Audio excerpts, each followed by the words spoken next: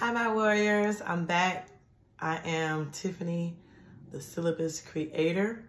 If you're new to my channel, welcome, welcome, welcome. I want to give a huge shout out and thank you to all of my current warriors. I really appreciate you. You guys motivate me to keep doing God's work. And it's very helpful. And I appreciate you from the bottom of my heart. So today's topic is going to be the truth about sage. What's up with this whole sage ordeal, you know? All right, so let us go ahead and approach the throne of grace. Father God, in the name of Jesus, we thank you. Father God, I pray for any and every person who's watching, who's listening under the sound of my voice. I thank you, Father God, that you will send your angels to watch over, protect them, and keep them safe from any hurt, harm, disaster, or danger. I pray, Father God, that ultimately your will be done, and ultimately, Father God, all of it will be led, everything that I've taught and that I am teaching and will teach will lead the people back to you, God. Pray that you get all of the glory, because that is the importance. I pray, Father God, that you will speak through me. I pray that I will listen and obey the Holy Spirit's guidance and promptings. And I also curse and rebuke any person and anything that is trying to hinder the message that I'm trying to give out to your people. Satan, you are a liar. I thank you, Father God, that you've given me authority over all the enemy, the power of the enemy. But I also thank you, Father God, that our names are written in heaven. My name is written in the Lamb's Book of Life. And everyone under the sound of my voice, if they have chosen to believe in you in their hearts, and they believe that you died and God raised you back from the dead, and then we will turn from their wicked ways, turn from our wicked ways and repent, they are saved. Those people, God. God, I thank you. I praise you. I honor you. And I give you all the praise, honor, and glory for every good and perfect thing, because it comes from you. In Jesus' name, amen. All right, so I want to start saying too, I'm in my office, and if you hear it like they're like cutting the grass, it's really loud, and I apologize if you hear that. So anyway, I wanted to start off with a verse, Deuteronomy chapter 18, verse 9. And of course, you know, I have my OG, my favorite, my King James Version Bible. And it says, when thou art come into the land which the Lord thy God gives thee, thou shalt not learn to do after the abomination of those nations. Okay, so just a little recap. Okay, so originally sage, it originated in the Mediterranean, and it has a history of medical and culinary use. Hey, I don't know how y'all make y'all dressing for Thanksgiving, but I know my mama used sage. I have sage in a bottle in my pantry.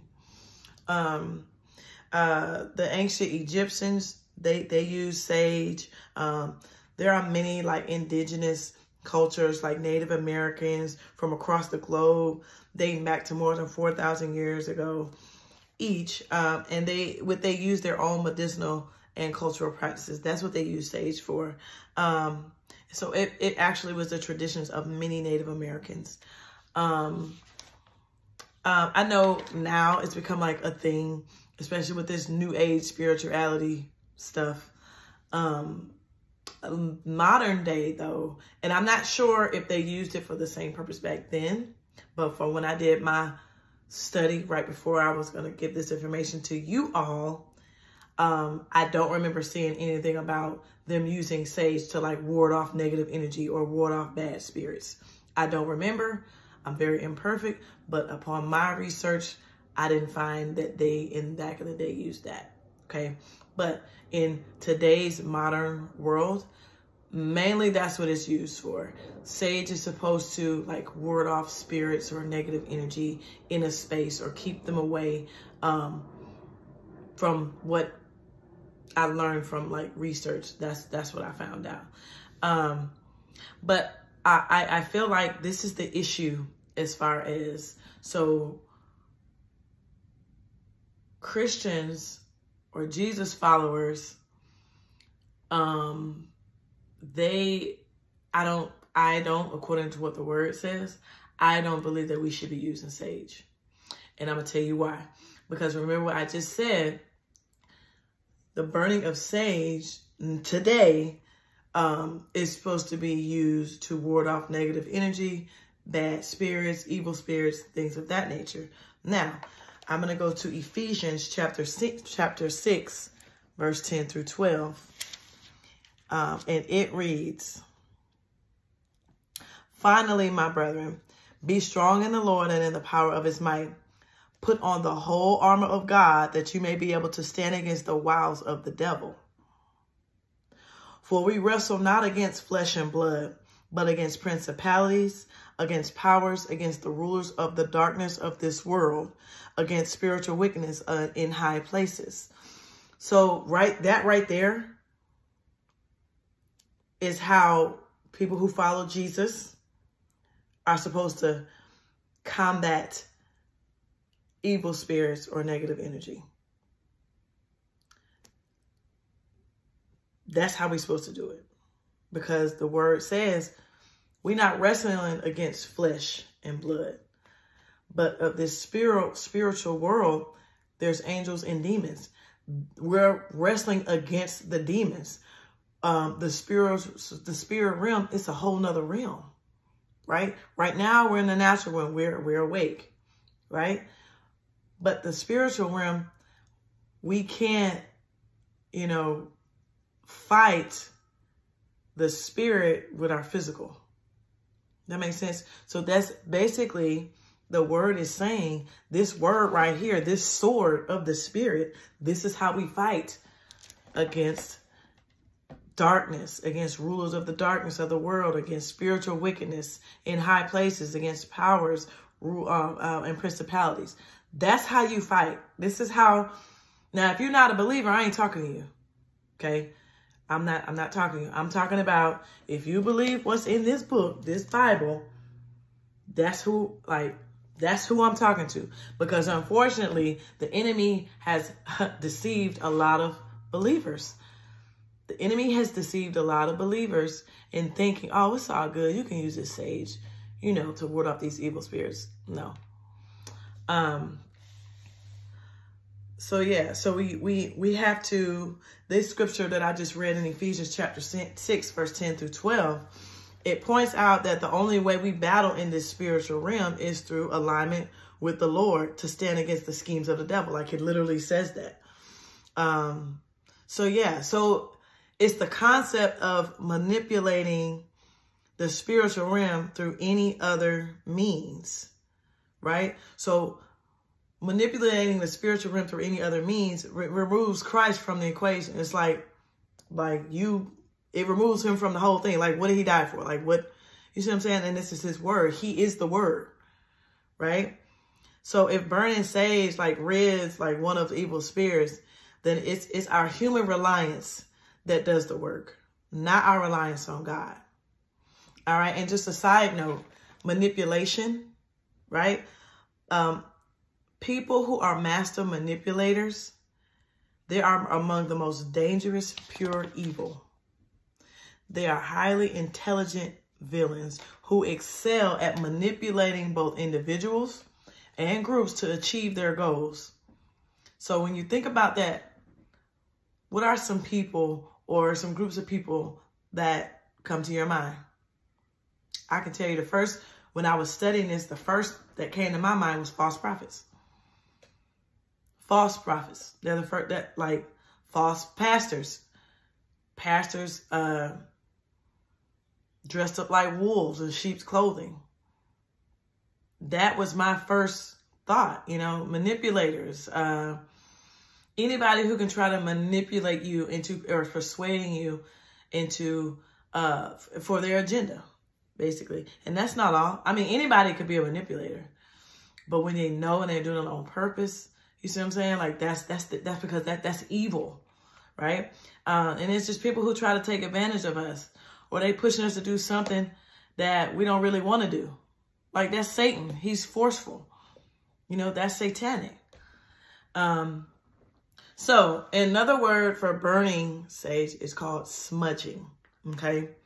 So while it may not seem bad, so like any practice, prayer, or worship offered up to a false god that stands in opposition to Christ. Again, I really literally just explained, you know, so it's that a few minutes ago. It's like, what's the purpose of Christ? What's the purpose of his word? He is the word. Like, what's the purpose of this word? After we just read how we are to fight against the spiritual darkness of this world, the principalities and wickedness, spiritual wickedness in high places. I just explained that. So yeah, so I'm gonna go a little bit. So this term called neo is a modern revival of interest in the worship of pre-Christian polytheistic religious traditions, especially those of Europe and Egypt. So like I said, I was doing research and I kind of got a little confused. I didn't get confused because, okay, so just a little transparency. I was doing some research. My mom calling me. I call it back. And I ran into, it was like a thesis of a young lady from the University of Maine. And in her thesis, 3, 2. She mainly talked about cultural appropriation and contemporary neo-paganism and witchcraft. So basically, she actually interviewed witches. She interviewed 7 witches, right? And she just talked about how, because again, when I was doing my research, I was trying to see if I could correlate or find anything that, okay, do witches use sage or what, you know what I mean? Like just another perspective that I can help you guys on. And it was very interesting. So she talked about how, I don't know if y'all remember Tumblr. It has a large witch community. And I want to say it was probably something in it that talked about sage.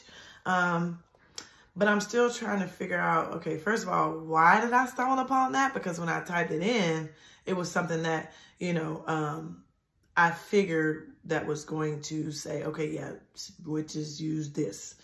But basically cultural appropriation basically means that, is it okay for anybody across any culture to be a witch? Any culture to be a witch or to use this, you know, white people or black people. So that's neither here nor there. But when I read the entire thing, like I said, I'm still trying to figure out, you know, the purpose. I don't know, maybe God wanted me to read about and tell y'all about Tumblr. I don't know if y'all know about Tumblr. You know, that's the actual like app. It's almost like a community. And it used to be really big, maybe a year or 2 ago. I'm not sure how big it is now. But this actually, she did this thesis in 2017. So I want to say it was really big now.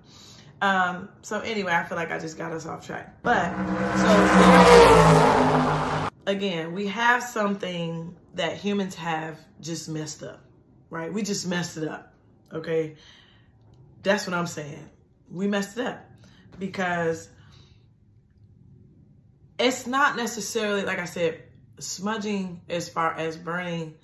Again, you know, I just told you guys, like Native Americans, the indigenous people, some of the Egyptians used it for culinary, making food. They included it in food. And some people had medicinal purposes for it. That's not, I mean, that's not bad. Like I said, I have sage, but I use it in my culinary food. You know what I mean? My mama make dresses who use sage.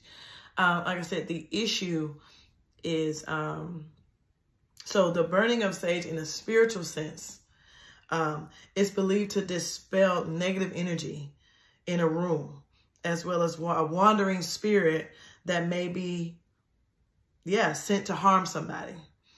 And it's it can reduce the number, so as far as the positive outside of the spiritual, it could reduce the number of pathogens and bacteria in the air. That's not bad. You know what I'm saying? That's not bad. But the addition of the spiritual benefit to the practice of the smudging is not biblical. Unless I missed it.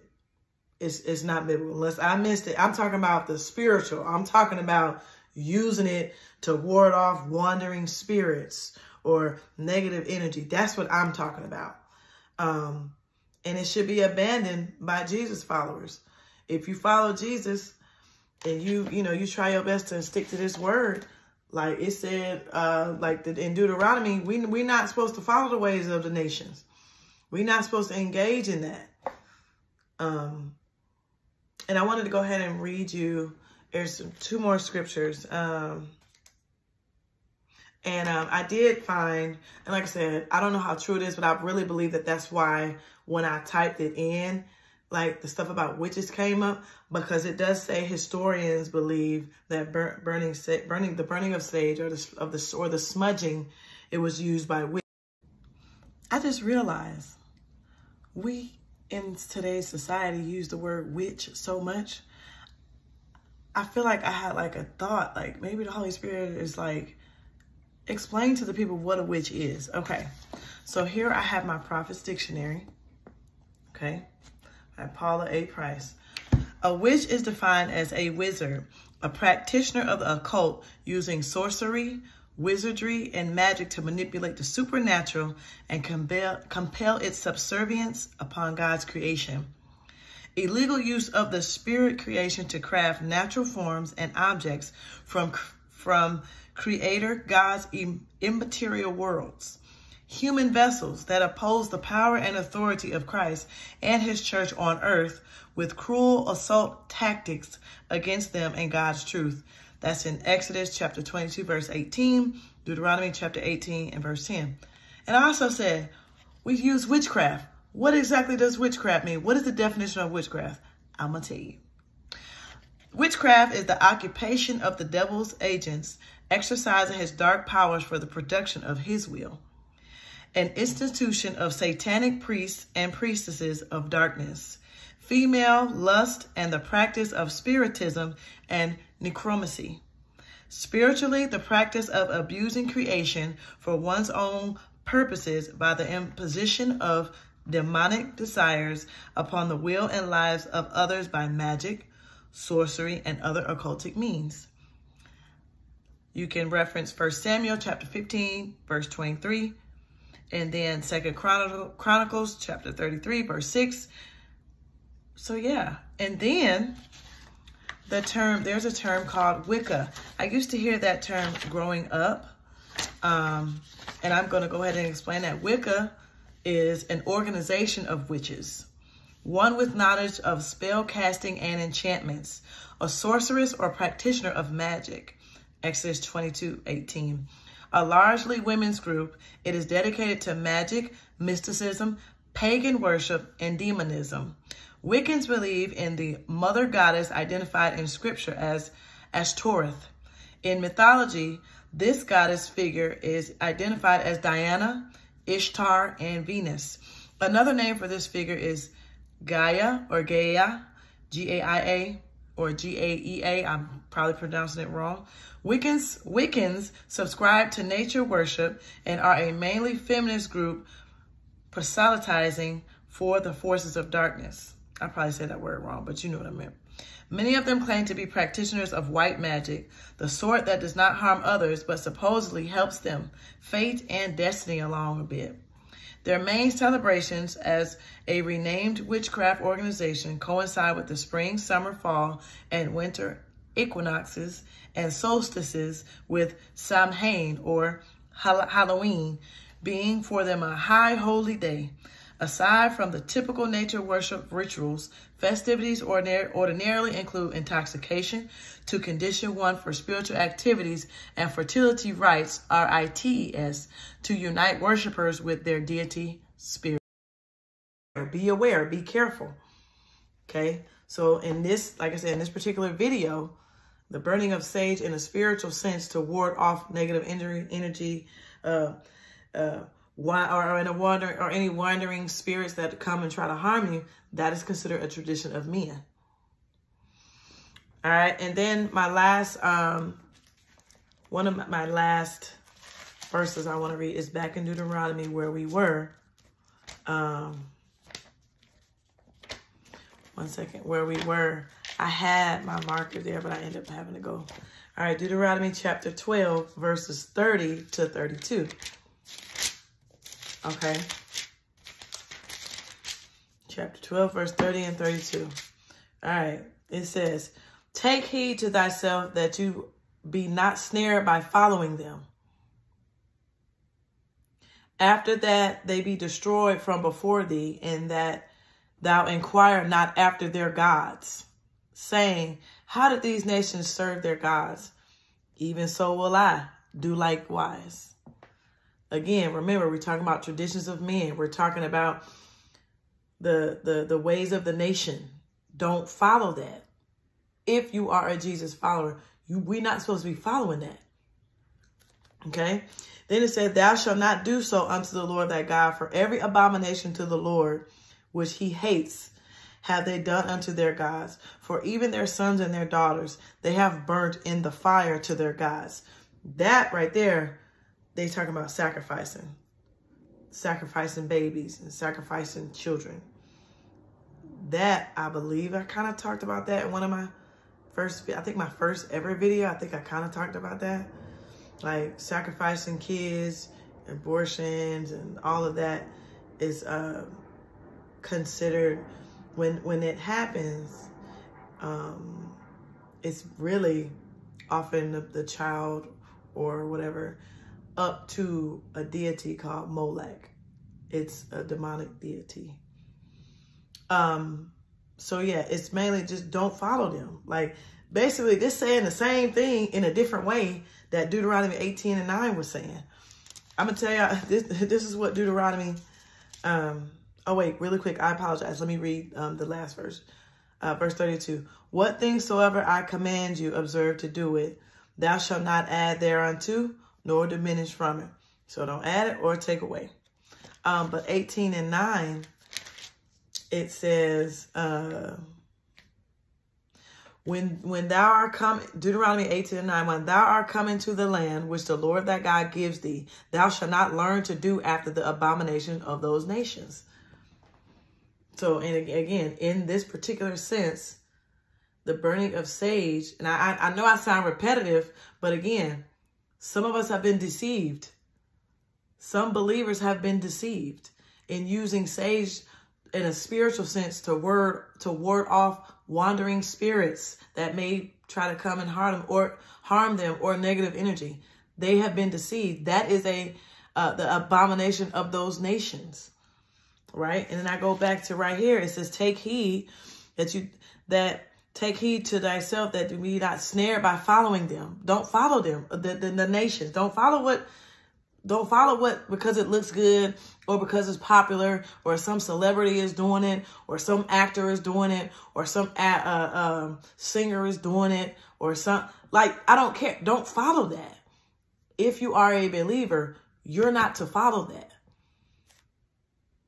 It said, we are not supposed to be engaging in that. Again, some of believers may not know, but now it's like, okay, now that you know, what are you going to do?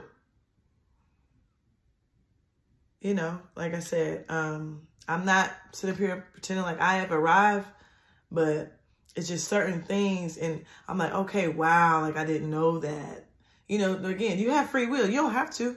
And I always want you to go and read these scriptures for yourselves. Do this research for yourself. Don't automatically just take my word for it. Okay? You'll know what's in my spirit by how I act it out. I use this word. This is my primary resource. Okay? So, again, what's the truth about sage? In my opinion, as far as it's not supposed to be used in a spiritual sense. If you are a believer, it's not supposed to be used in a spiritual sense to ward off any negative energy, any demonic energy, any wandering spirit. It's not supposed to be used for that. People do use it for their food. They use it. It's medicinal. Ain't nothing wrong with that. As a believer, the only issue is when you try to use it basically in place of the word, in place of using the sword of the Spirit to fight against the spiritual realm. That's called warfare. That's the issue. So I appreciate y'all. I thank you. Again, I appreciate all my OG subscribers. I appreciate you all. I'm so grateful for you. And my new subscribers, I'm Tiffany. Again, this is a lifestyle channel, but my primary reason for creating this channel is I wanted to listen and obey the Holy Spirit's guidance and promptings to teach you all the word and help bridge that gap between the world, the secular world, the world, and the biblical. How can I put that and help people understand how it correlates with what's going on today? So I thank you. Again, I can't say it enough. You just don't know. I have so much fun doing this and opening the eyes of God's people and just helping you. You help me, I help you. That's how we do this. All right, so until next time, have an awesome day. And once again, I always say, you could have been anywhere in the world, but you decided to be here with me. And I'm grateful for that. And I'll see y'all next time.